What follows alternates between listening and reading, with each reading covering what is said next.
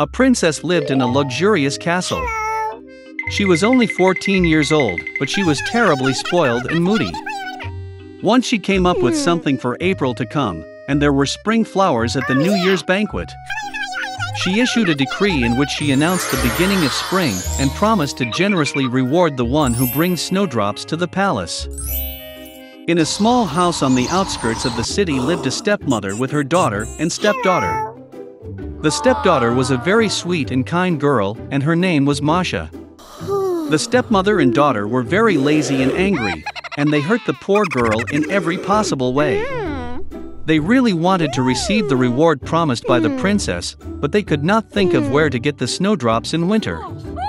The old woman decided to send Masha to the forest to bring them spring flowers. The stepdaughter began to beg her stepmother to take pity on her, because it was dark and cold outside. And what kind of snowdrops can there be in winter? But the greedy old woman did not want to hear anything. She gave a larger basket and drove Masha out the door. The frozen girl was very scared in a dark forest. Suddenly, in the distance, she saw a light. She was delighted and went to meet him. It turned out that it was a large blazing fire, and 12 people were warming themselves around it.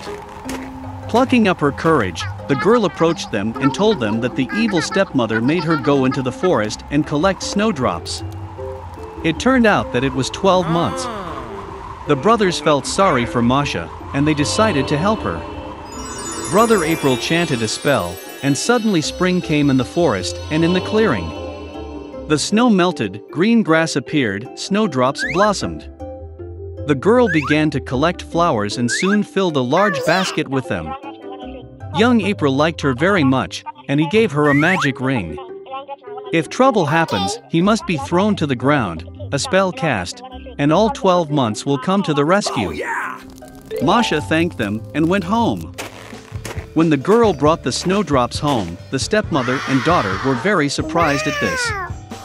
Masha was very tired from the journey and immediately fell asleep soundly. Her half-sister suspected something was wrong.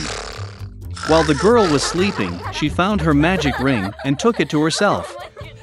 After waking up, the stepdaughter discovered the loss. She began to beg to return the ring, but her stepmother and daughter did not want to hear anything. Taking a basket of snowdrops, they hurried to the royal palace.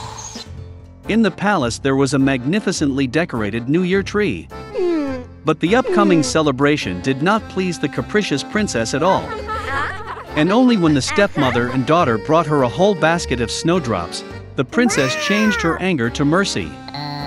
The stepmother could not clearly answer where the flowers came from, and she had to admit that her stepdaughter had collected them. The princess immediately decided to go to the meadow with snowdrops. On the way, she looked to poor Masha, so that she would show her the place where she picked flowers. The girl said she would show it, but only if the ring was returned to her. From such insolence, the princess was angry and threw away the ring. But the stepdaughter managed to cast a spell. Immediately a strong wind rose, thunder rumbled, foliage fell, and snow began to fall. Old Man January appeared before them. He invited everyone to make one wish. Out of fear, the princess wished to be in the palace as soon as possible. Masha made a wish that everything would return to its place in due time, winter in winter, summer in summer. The stepmother and her daughter were so frozen that they wanted fur coats from any fur, even from a dog. Saying this, the greedy women immediately turned into dogs. They were harnessed to a sleigh on which the princess was to get to the palace. Masha thanked the brothers for their help. They promised to turn the stepmother and her daughter back into humans, but only when they become obedient. Months gave the girl a wonderful big sled, harnessed by frisky horses. Seeing them, the princess asked for a ride to the palace. It was the first time in her life that the princess had uttered the word please. And Masha gladly agreed. A little mouse lived in one forest. He was very cowardly, and he was afraid even of the noise of the wind. All the animals in the forest laughed at him. And then, one day, the little mouse gathered all his wool into a fist, and went to the king of the jungle. The lion had just finished his dinner and was dozing quietly in the shade, snoring loudly. The mouse approached him and began to climb up the tail. All the animals were curious about what he was up to. The little mouse was very scared, but he tried very hard not to notice it. He climbed onto the back of the lion and stood before his friends with an important look. And then the lion woke up. With one movement, he threw the mouse to the ground and growled menacingly. All other animals were very excited. They thought that the lion was about to swallow the mouse. But instead, the lion asked what he was doing on his back. Gathering all his will into a fist, the mouse asked the king of the jungle to take him under his wing, so that he would not be afraid of anyone or anything else. Because he was the most cowardly animal in the forest. And in return he offered his help. The lion listened silently to the mouse. But he could not understand how a small mouse can help a large and strong lion. At first he laughed, and then with a loud roar chased the insolent man away. The mouse instantly ran away, glad that the lion would not eat him. All the other animals ran after him. Some time has passed. The lion got hungry and went hunting. But he did not notice the trap set by the hunters and fell into it. The king of beasts hung in the air, caught in a hunting net. He tried to get out of it, but could not do it. And since the lion was the king of the jungle, he could not bring himself to scream for help. No. Besides, hunters could hear him. The animals saw the lion, but no one dared to come close to him. And the lion decided to trust fate, doing nothing. Quite by chance, the same little mouse was nearby. Seeing the king of beasts in the nets, he decided to help him.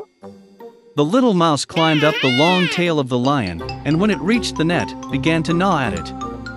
After some time, a whole crowd of animals gathered near the trap. It was interesting for everyone to watch what was happening. Suddenly, somewhere far away, the cry of the hunters was heard.